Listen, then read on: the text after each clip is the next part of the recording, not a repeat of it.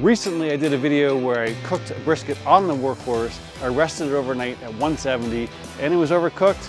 And I said, I don't know if you can rest this at 170. I don't think so. Many people in the comments said, yes, you can. Here's the mistakes you made. So today, we're doing it again. Let's get into it. What's up, barbecue fans? Welcome back to the patio. My name's Jake. You're watching Ramen Cook. Today on the channel, we got the workhorse out. Again, we're doing brisket once again. And I'm trying to figure out, can I hold this at 170? So let me tell you the story behind the cook. Maybe a month ago, I did a cook on my Yoder pellet grill. I called it the #1 brisket because I used the Goldie's method, and I did a rest overnight about 155. You guys blew up my comments and said, hey, my oven only goes down to 170. So I'm like, all right, what can we do here? So I did a brisket on the workhorse. I held it overnight at 170, and for me, it turned out overcooked. So I didn't think you could do it. You guys straightened me out. In the comments, you left a whole bunch of things saying, hey, I've done this many times and it worked out for me. I think you made these mistakes. So today, I'm redoing that just for you. I'm gonna take another one for the team, and hopefully at the end of this video, I'll be able to give you the ability to rest it at 170. If not, I'm still working on some options that are not breaking the bank for 150. Bear with me because I've got a couple things going on, but I am trying to figure that out for you. Let me bring you up to speed with how we got here today. 7.5 hours ago, I broke out my pepper cannon. I made myself 3 tablespoons of pepper, 1.5 tablespoons of salt. Then I grabbed my brisket. This guy is from Costco. It is a choice, 15.5 pounds. We opened up with the package. I started trimming the bottom, and we took off all that silver skin. Now this brisket actually wasn't in too bad a shape, so I was able to trim up the bottom relatively quickly, and I took off one side of it. We flipped it over, and the mohawk was actually not too pronounced, so I actually trimmed around it because the fat cap was very, very narrow all the way around it. There was a couple spots where it was thick, and I worked through those to try and get it to that 1/4 inch. But the mohawk kind of tricked me up a little bit here because it wasn't super pronounced, but it had a whole bunch of that slimy fat. So what I did is I seasoned the bottom of it with my salt and pepper, and then as I flipped it over, I looked at it one more time and I was like, I don't know, I think I gotta take some of that off. So I took a little bit of the mohawk off, made sure it was aerodynamic, and then I put a heavy coating of salt and pepper on there, and we're about 2 parts pepper, 1 part salt. Let it rest for about 15 minutes. Then we came outside and fired up the pit. And after about 45 minutes, I threw the brisket on.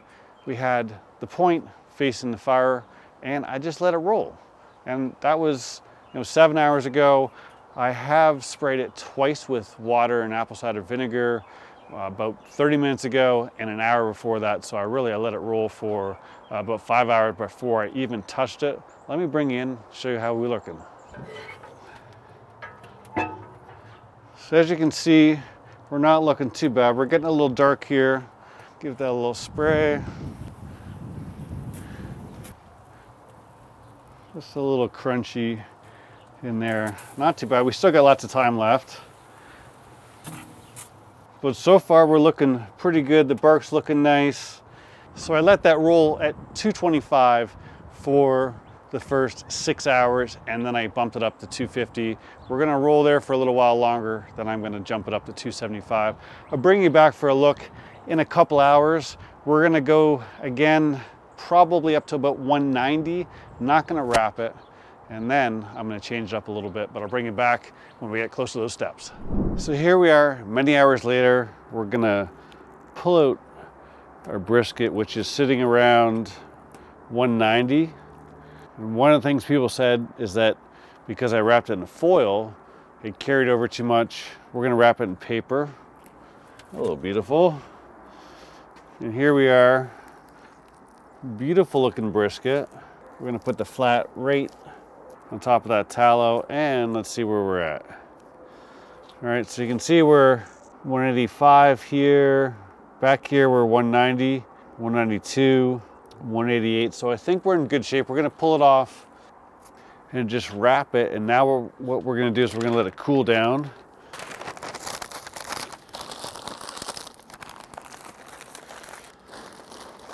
Pull that back, and we're gonna give this a good tuck. Fat cap down, fat cap up. Fold this up. One more fold.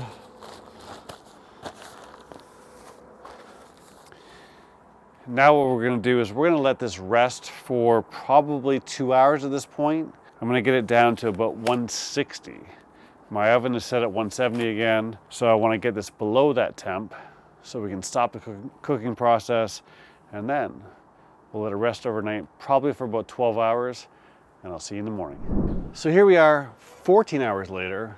Now I tested this morning and it was at 169, so we held it right around 170 all night long. Now what I did do is I let it get down to 160 before I put it in the oven, so that way I knew I was under the temperature. I had stopped the cooking, took I don't know, an hour and a half or so, and then I just put it on a rack like so in the oven and went to bed because it was 1:30 in the morning. So real quick, on my channel I do a contest every video. You can win a $25 gift card to bbq.com. Super easy. All you gotta do is you gotta be subscribed to the channel, you gotta like the video, and you gotta use 2 unique hashtags per video. For this video we will do hashtag Texas, hashtag brisket, and leave a comment down below. Next video I will use a random comment picker, and if I draw your name and comment with those hashtags, you'll win a $25 gift card to bbq.com. If you happen to be a Patreon member, please help support the channel. Starts at $5 a month. I will make it 50 bucks. We've had 4 of those win so far, so I've given away 200 bucks instead of 100 bucks, so it pays for itself. Now that we got that over with, enough is enough. Let's look at our brisket here. It is looking spectacular, if I do say so myself. The house has been smelling good. Oh yeah, would you look at that? This guy onto our board. Let's not waste any of that tallow goodness. Sure, of course it will. This one feels a lot better than the last one. Definitely looks the part. Got that great dark bark that we're looking for, but the last one I could tell pretty early on, it felt a little tender, whereas this one feels a little tougher, so I think we're gonna be good. Still got the jiggle we're looking for, so I'm quite happy with what I'm seeing here. Only one way to tell.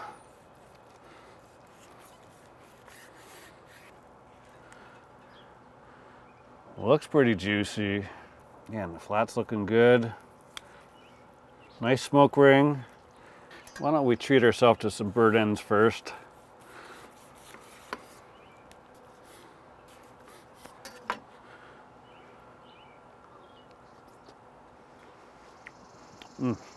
Oh yeah. Wow. That's good. The bottom was a little crunchy. You can see it tearing down here just a touch. Right near the end I was getting a little impatient. I didn't talk about it in the video, but I cranked up to 300. It was getting late and I was getting exhausted. So that's me, not the rest method. Excuse me while I try another one.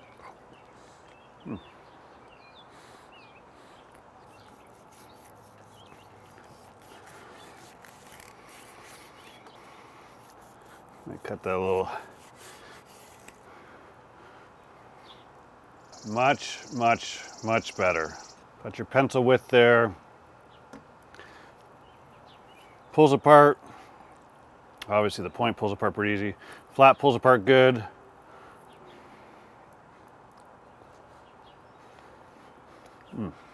Flavors there. Bark's good.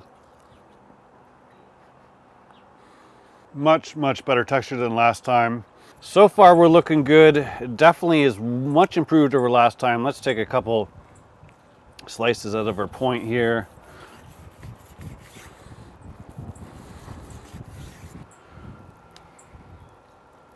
Nicely rendered.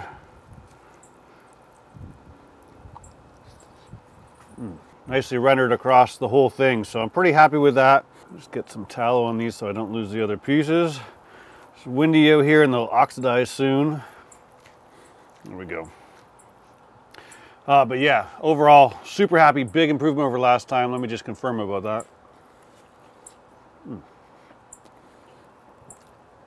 Wow. absolutely delicious. Listen, I'm not afraid to admit when I'm wrong. In the last one that I did, it looks like I did not let it cool down enough. If you're gonna do this method and your oven doesn't go below 170, let it rest until at least 160, maybe 150, then put it in your oven and it's not gonna go past 170 again.